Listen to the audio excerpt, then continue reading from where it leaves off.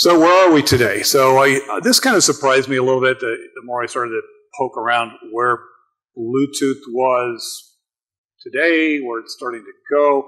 I learned a little bit from some of the other presenters in terms of what new stuff might be coming. Battery management systems, obviously, that's pretty well known. Cable replacement. I know there's a lot of debate in the cable replacement idea about what gets replaced. Is it critical? We can't, take...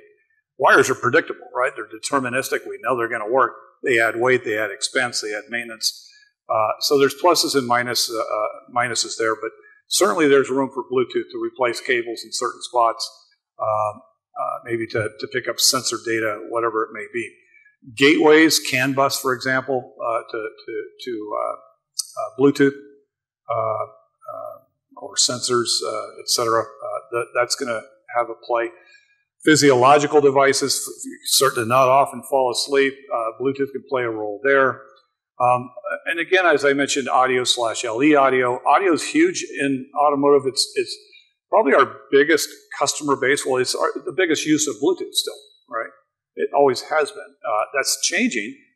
Bluetooth is seeing a much more diversified application base out there.